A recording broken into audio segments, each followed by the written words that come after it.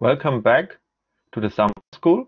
Our next session is about high-performance data analytics and visualization, and it's led by Donatello Elia from CMCC and Niklas Röber from DKRZ. So I'm looking forward to this session. Please go ahead, Niklas and Donatello. Yeah, thank you very much for the introduction, and great to be here. So the first session will be about ParaView, will be presented by DKRZ, and the next session that will be presented by Donatello. But before I will start, I will just would like you to go to the link that I provided that leads you to a Nextcloud or folder. There you can find the PDF of this presentation and also two very small NetCDF files. They're just 5 megabytes each. The idea that I had laid out for the first 90 minutes is that I give you an overview presentation of about 90 minutes. And after that, we'll just have some hands-on ParaView tutorial. So you can either follow me using these two small examples if you have ParaView installed, or you can just look and watch what I'm doing. You can use the ParaView version that Julian has provided in his image, or you can just go to paraview.org and download the software yourself and install it while I'm just presenting a couple of slides. So first, some introduction, why is visualization important, some visualization examples to increase your appetite of creating cool and insightful visualizations. Then a few slides about what to do when you have really very large data sets. And then for maybe 60 minutes or so, some hands-on examples with a live demonstration on using ParaView using these two small data files. Okay, so let's go right ahead. At DKRZ, we provide regular visualization workshops. These are hands-on tutorials for ParaView, NCL, and Röber, and they usually last from 2 to 5 days, and they're generally very intense. So in this image, you can see a setting. We do this for 25 to 30 participants, and we not only use the data that we provide, but in the end, there's also some time allotted that we look at the data that everyone brings in, so try to visualize their data in the session so that everyone has something out of it. There's some online tutorials available at DKRZ website. At the end of the presentation, there's some links, some resources. There's also this link available. And we are also on the verge of preparing some online training videos that we will upload to the DKRZ website and also to YouTube. And as part of Easy Ways 2, both CMCC and DKRZ, we talked about that we would like to also host a dedicated data analytics and visualization workshop, either at CMCC's or DKRZ premises, something like a setting that you see in the image below, where we will train you and to work with your data and the different models that are part of Easy Ways. My most experience, of course, as I'm working at DKRZ and in close collaboration with MPIM is ICANN. So this is an image of the tutorial website that that DKRZ hosts for ParaView. If you just Google for DKRZ and ParaView, you will just directly jump on that page, and there's some more information on using the GPU nodes on Mistral, how to launch ParaView, and also some short tutorials on how to get your data in, how to set a color table, how to visualize your data, how to create an animation, and so on. What is the generalization work at DKRZ? So what are we doing? We, and especially I, am very interested in looking at ways to work and also interact with large data. While in most cases it's comforting to know that you can really run very large simulations, but you can't do anything with it if you are not able to look inside the data and get insight and more and new information out of it. So you must be able to extract information and knowledge from the data. Otherwise, there would be no need of doing some simulations. And for very large data sets, there are two possibilities, either to use in situ visualization. For this one, you can use ParaView and Catalyst, or you can go in another direction using compression and progressive data visualization techniques. Here we are working together with NCAR and Boulder in Colorado, and they encode their data sets using wavelets, and yeah, transform the data into a progressive form, and then later use these compressed level of detail data to visualize also large data sets. And we're also interested in batch relation on Mistral. It's good that you can do everything using a GUI, but it's also interesting to just submit the relation job just like on a batch script. I'm also interested in compression, especially lossy compression, as it has always been done. And other people in our relation group are interested in the relation of uncertainty when you run ensembles. There's some uncertainty in the data and from the model, and to visualize this is not easy. Then weather and climate data is usually very multivariate. You have tons of different 2D and 3D variables. Visualizing those data side by side without cluttering the display and by providing meaningful information is also sometimes more an art, yeah, than a feature. And we're also, of course, interested in machine learning and feature tracking to do some computation while the data is still in the simulation main memory. Okay, some more more things why we do relation. So first you visualize the data to see something, then you would like to understand what you see, eventually learn from that, and then to communicate these findings to your fellow scientists. And in relation, you have more or less these three cases where you do relation. The first one is confirmative relation. So when you know how the data should look like, you expect a certain pattern in the data. Yeah, just like the certain currents or eddies in the ocean, and if they are not there, or if the ocean or the weather patterns look completely screwed up, then you can be sure that your model is not running well, and there's a bug somewhere. Then exploratory relation, when you have extended your model and you have maybe increased the resolution, either temporally or spatially, or you have added new features and new processes into your model, then you would like to find new correlations in the data. And for this one, you would need to have an interactive relation where you can explore the data in detail and draw some correlations between a couple of variables. And in the end, what you want to do is creating animations and stills for communication, either for a paper or to present the data and your findings on a conference. In the animation that you see below, you see data from HTCP Square, a high-resolution simulation over Germany, and it's a cut-through. And what you see is cloud water, cloud ice, volume rendered, and the development of certain cloud types and the transitioning from one cloud type to another. And by the way, all the animations that you see or the images that you see in my presentation are done with ParaView. I'm working with ParaView now for probably 6 or 7 years or so, and I'm still intrigued by it, what you can do with it. It has a very big community, both on the developers and on the user side. And if you ever get stuck in visualizing your data, there's a easy place to get help. I will tell you later about this one as well.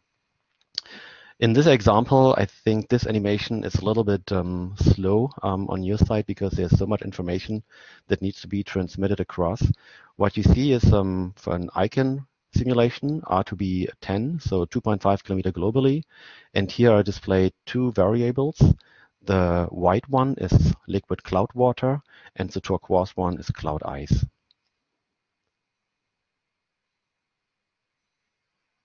This is close-up over the Atlantic at the equator. And what amazes me with this data is all the details that is in there. And sometimes you don't see, everything in the data. And there's so much information that it's sometimes difficult to follow. This is some ocean data. This is R2B9, so 5 kilometer ocean data. And what you see here is not the top layer, but about 70-meter depth. The velocity, and you see the currents and eddies in the ocean as they're moving and rolling around. You can also combine this data for a multivariate visualization. So what you see here is the same data, but it is displaying two different variables. In color is now displayed salinity. So the more yellow and red the data is, the more salty the water is. And we use bump mapping, a shading technique, to visualize the velocity. And here in this example, it's very easy to differentiate between those two variables, and they kind of enhance each other. This is also a multivariate visualization, not on a Lon-Lat projection, but on a spherical projection. What you see here is also ocean data, and salinity here mapped to a different color table, and also the velocity field.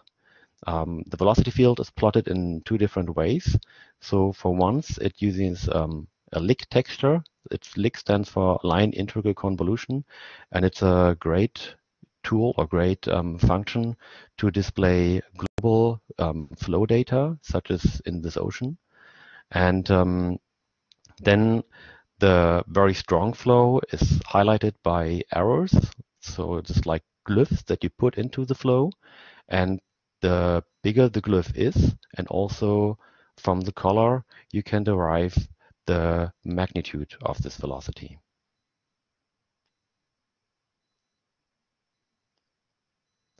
And just as a fun fact, 2 weeks ago, I by accident figured out about the Spielhaus projection.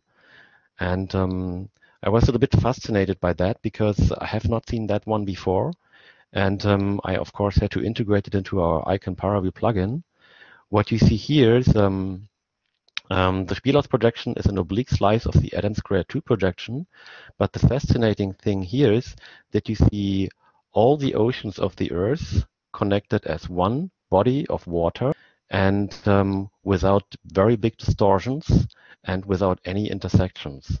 Usually when you visualize ocean data on a sphere, you don't have any distortions, but you don't see the other side.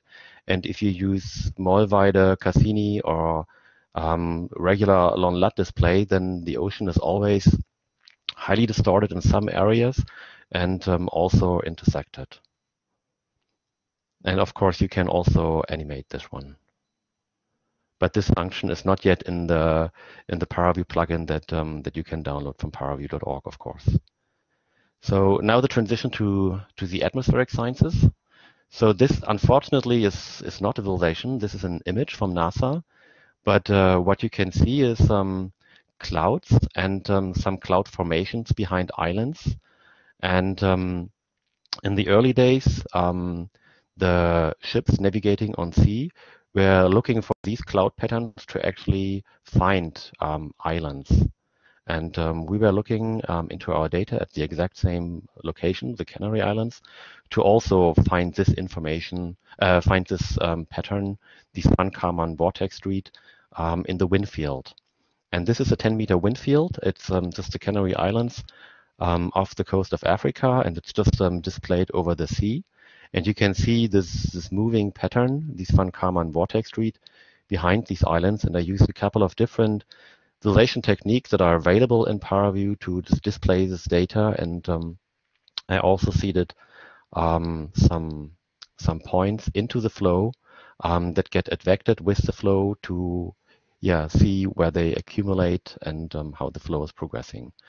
Now displayed is the Q criterion. The Q criterion is some sort of eddy classifier. So you see where eddies are in the flow, and everything what you see here can be very easily done with ParaView if you have the data imported into it. Also, the divergence of a velocity field can be automatically computed by ParaView itself. And then you can use kind of a video processing tool to kind of combine all these different visualizations into one.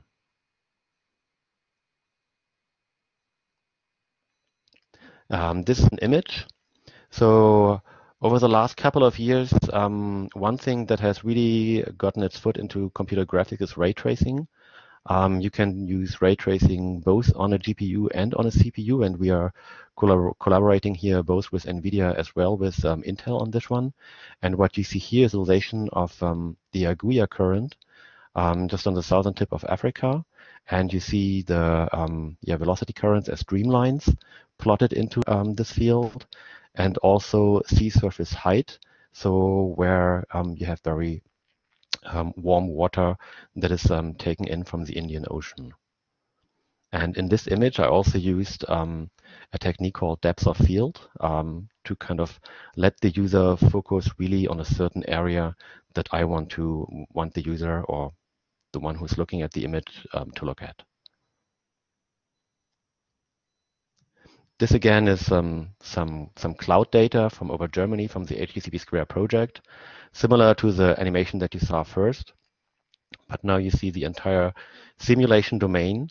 And what you see here is cloud data, liquid cloud water, and cloud ice combined into one variable and then volume rendered using raycasting. You see these nice shadows below the clouds that help with depth perception.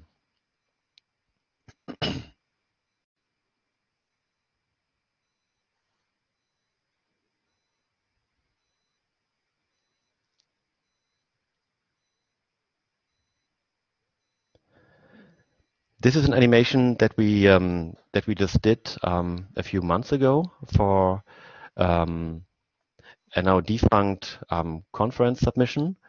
What you can see is the icon Earth system model, a coupled ocean and atmosphere system at 5 kilometer resolution, and it's also using ray tracing and now path tracing for visualizing several different quantities. It got a very nice narration, and this video is a VR video, and it's available on YouTube as well. And if anybody is interested, and can have more than happy to provide you with a link.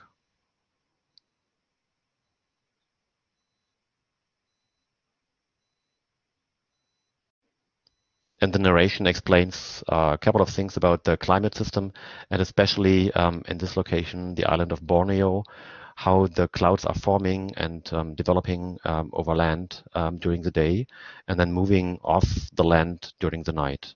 And then the new cycle begins on the next day.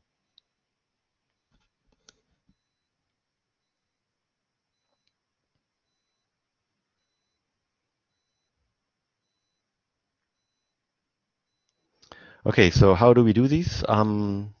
We have at DKRZ 21 GPU nodes. It's a rather old system. If you just look at what GPUs we have, it's Kepler and Maxwell. But the system is still performing well enough for us to visualize our data. As software, we mainly use NCL, ParaView, Röber, and of course IDL and Python. And as you can see also, the system is partially equipped with 1 terabyte of main memory. And when you're working with ParaView with very, very big data sets, sometimes this much memory is actually needed.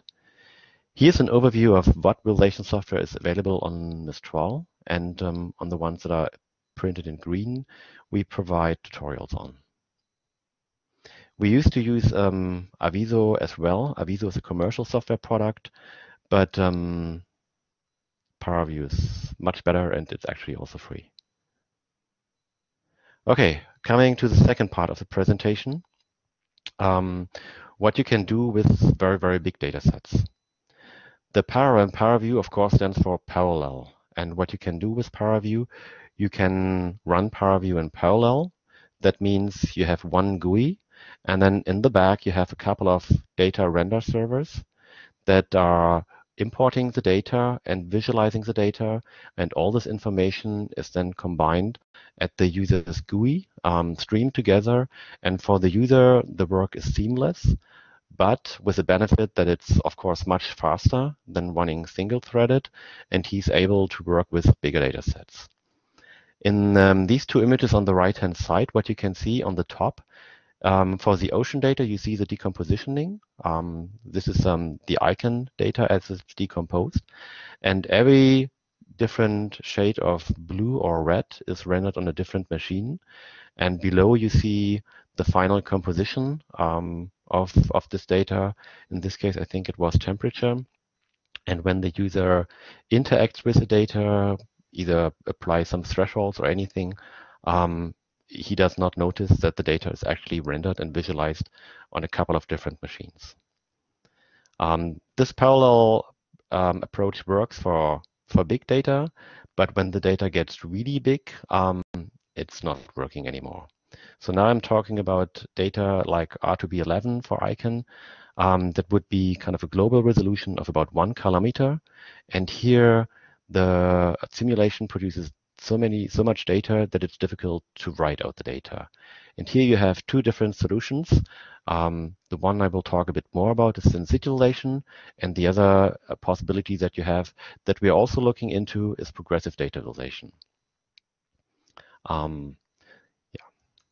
What's the difference between post-visualization and in-situ visualization? That's displayed here. So this is your normal visualization pipeline that you have.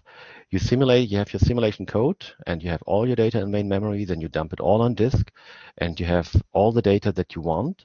Then you read it back in. You extract some information from it, and then render it, and you have some result, like this chorus on the right-hand side. The immediate step would be that you perform some data reduction on the main system while the data is still sitting in main memory. And the final in situ implementation would be that you all do it in situ while the simulation is still running. So you simulate all your stuff, then you extract some information, and you use this information to render a final image or do whatever with it. So for ICANN, we have developed a catalyst adapter that actually does this. And the workflow is as follows. Using your normal ParaView, you just create a Python script that steers this in situ rendering. This Python script can be simply clicked together using the GUI, using the interface, and then stored on disk. And later, the ICANN model, Fortran code, is using this Python script and steers ParaView using a catalyst adapter. So what we have is this catalyst adapter that at the beginning, for every MPI task, submits the grid information to the catalyst process, and then catalyst tells ICANN to update the data at certain intervals. These can be specified by the user.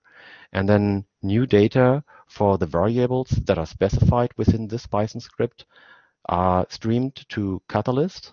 And then you can either create rendered images, a cinema database. I'll tell you in a minute what that is. You can perform some data reduction, for instance, using a threshold filter on cloud data, cloud ice or liquid cloud water. You can perform some feature tracking. So far, we have implemented a cloud classification. You can even perform a live visualization so that you hook up to the simulation using a ParaView session, and you can see how ICANN is evolving the data.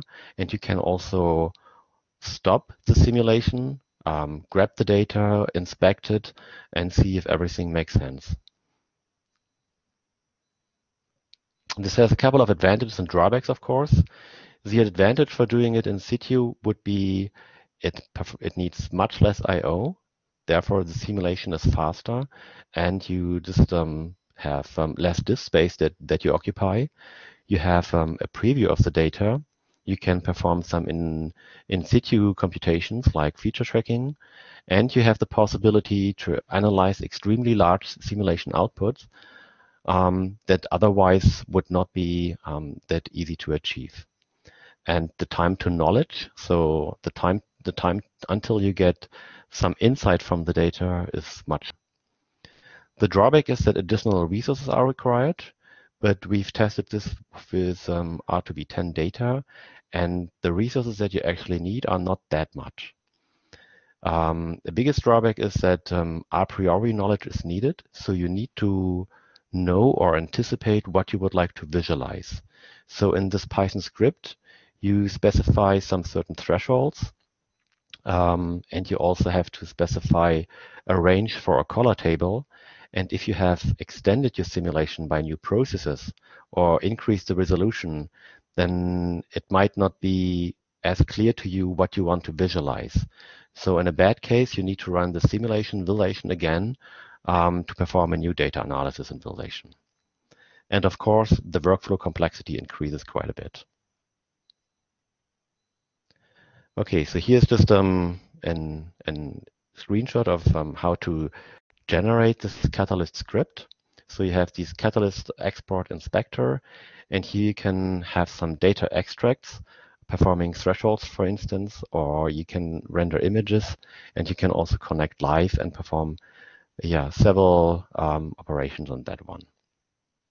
But in situ visualization is not the main topic of this visualization that we perform later. What you see here is from this R2B10 simulation extracted cloud water and cloud ice. So R2B10 3D data is very difficult to handle, but with a small threshold, with a very small epsilon, we could kind of remove all these zeros in the data and have now some 3D data set that we can interact with on a normal GPU node. Otherwise, that would not have been possible. The Cinema database is an image-based rendering approach where while the data is sitting in main memory, Catalyst is creating some views on the data from different sites, and later you can use these views, these images as preview on the data. For instance, if you have a very large simulation and you still store all the data on disk, and a scientist is interested in certain cloud types or the transitioning between one cloud type and another, then instead of loading all the netcdf files and browsing through the data manually, he could go to this website and look at all these images, browse through time, look at the data, at the pre-rendered images on all these time steps, find the time step and the area that he's interested in, and then only has to open this one file. So that makes the workflow for him much easier. Now, a couple of thoughts on the implementation and the status of this project, as this is part of EasyWays 2. We started refactoring other in situ code that was available from MPath, but that has proven to be much too complex, and we started fresh.